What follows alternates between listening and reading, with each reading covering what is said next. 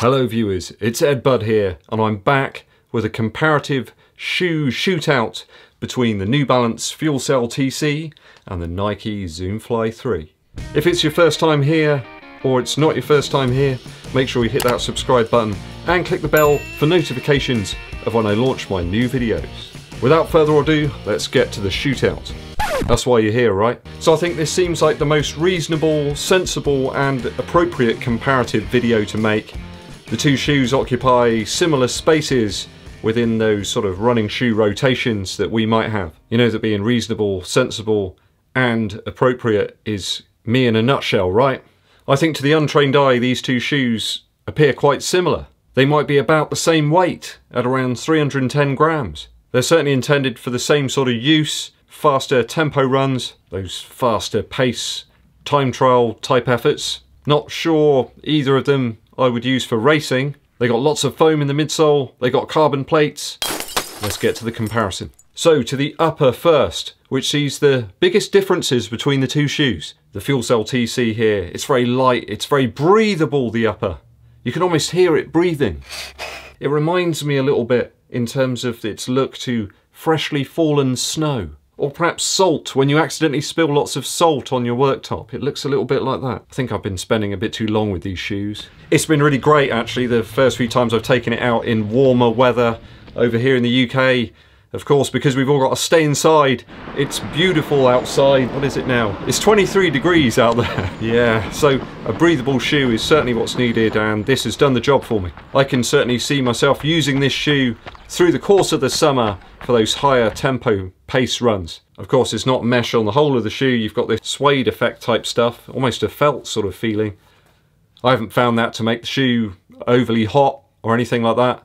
It's obviously been put there to increase the longevity of where the eyelets are, to provide a bit of extra protection. Got to feel that's going to improve durability of that section of the shoe over time. I went up a half a size in these to an 11.5, and it's absolutely perfect in terms of sizing for me. Just enough room there in the toe box.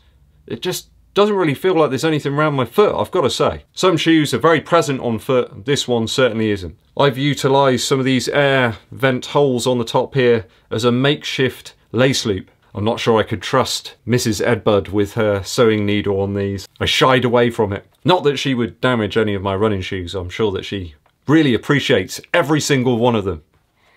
The middle part of the tongue is very slightly padded, just to relieve a bit of the old pressure on top of the foot. In terms of upper, Zoomfly 3 certainly uses this vapor weave stuff, but there are parts of the shoe where there's actually 3 layers of upper around your foot. The tongue kind of has this adjoining mesh, this green sort of mesh piece inside. You've then got this black section you can see on the inside of the vapor weave, and then the vapor weave on top of that. I think the implementation of vapor weave here is very welcome. I mean, it's great on the next percent, I really enjoyed it on there. But it does feel like there's a considerable amount of material around your foot. I've always felt it to be a very hot shoe. I don't mean the thing that you get on top of your camera that provides power to other devices.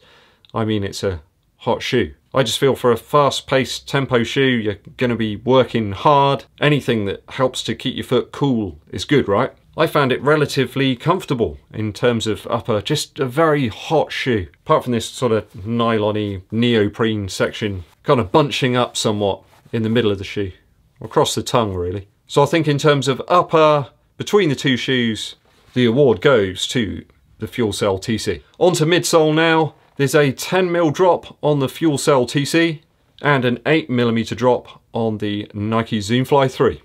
Stack heights are a little different between these two shoes. Using my very arbitrary measurement system, I've come to the conclusion that there's a 30mm stack height in the heel and 20 in the forefoot on the TC, and 36 in the heel of the Nike Zoomfly 3, and up in the toe box here it's a 28mm stack height. I find that the TCs are a lot more stable than the Zoomfly 3. I've always felt you're very high, but it just feels unstable. It doesn't feel anywhere near as stable as the Alpha Fly. I mean, that's even higher.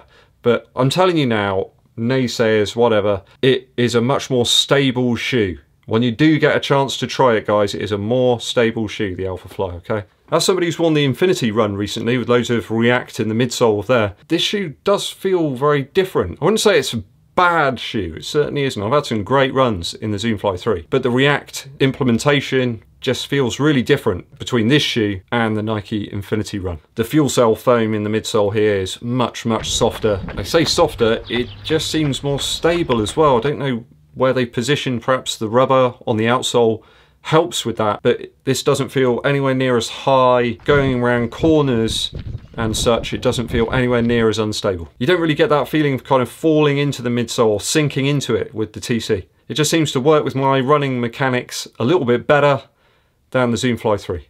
And as such, it's a far more enjoyable experience to me at my tempo paces. Or lower, actually.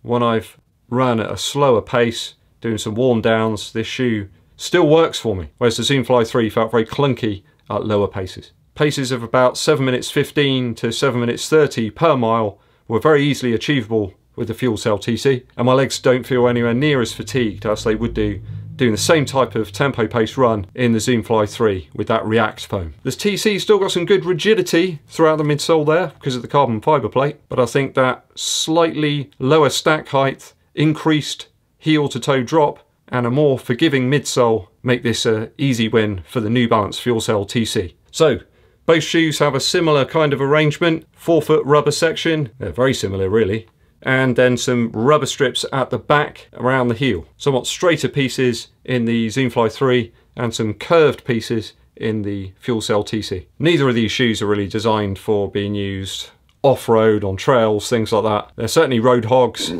These on asphalt and pavement. I did manage to utilise the TCs earlier on today on some very wet grass where the dew was still on top of the grass. It was quite early morning. I think it was about 8:30 by the time I got out there. But they really didn't like grass too much, especially when it was wet. I was a slipping and a sliding. I encountered similar behaviour when I went back through my notes on the Zoomfly 3. That 4-foot rubber in the Zoomfly 3 really isn't the same as the next percent. They look similar, but the actual composition of the rubber is quite different. When I went back through my notes on the FuelCell Rebel in terms of the midsole foam and the outsole rubber, I did comment that it did seem to deteriorate relatively quickly. Whether this will be the same for the FuelCell TC, I don't know, but certainly after 100 miles, oh, it's more than 100 in these now, the outsole rubber on the Zoomfly 3 is holding up pretty well. In fact, there's very, very little degradation there. There is a slight bit of deterioration of the rubber on the TC already after about 14 miles.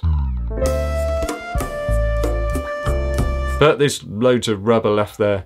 I think if it does start to deteriorate any more, I might start to get concerned. So in terms of traction, not an awful lot in it really between these two running shoes. Durability is hard to say right now. This one's tried and tested. No, it's gonna hold up pretty well. With this one, hopefully similar in terms of the performance and durability of the FuelCell Rebel. So I'm gonna make this one a draw for the time being and then update you perhaps on my 100-mile review of the TC. I think I'll get there relatively quickly. I really enjoy running in this shoe right now. There's nothing I really don't like about it. A bit of a bonus comparison because the way a running shoe looks is important, right? Zoomfly 3, it's not the greatest looking shoe ever. It's not going to win any beauty contests, I don't think. That aside, it's not as bad as I've made out, I don't think. This to me though, it looks sleek, it looks smooth.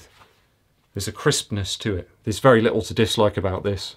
I even like the cool blurred New Balance logo at the front.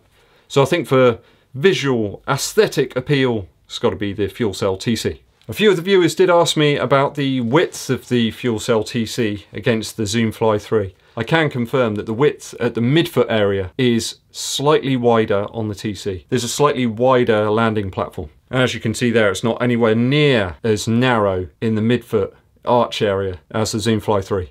If I've missed anything out from the comparison or you've got any more questions, please don't hesitate to place them down in the comments and I'll answer them as quickly as I can. It's time for a musical interlude. Quite a lot of you know that I'm into my 50s rock and roll, rockabilly stuff. So I have been listening to the Stray Cats again recently. Certainly playing with my own group, I really enjoy playing Rock This Town and the Stray Cat Strut and the classic rockabilly tune, Fishnet Stockings. So I had a bit of a blast with the Stray Cats on my tempo run this morning in the FuelCell TC. Brian Setzer is one of my guitar heroes really, a fantastic player, not only for sort of rockabilly and rock and roll style guitar, but he's a great jazz and swing player too. So do check him out, Stray Cats, or any of Brian Setz's solo material. I think you'll enjoy it. Okay, it's time for me to mosey on down the highway. I hope you're all staying safe, guys, and keeping in line with those social distancing rules in your area. Please make sure you hit that subscribe button and click the bell down below for notifications of when new Eddbud videos are launched. Please give the video a thumbs up like and comment below with your questions. Not sure why anyone would have a keyboard up here. Please share the video with your running buddies. I do appreciate it. Thanks for watching once again. My name's Eddbud, and I'll be seeing you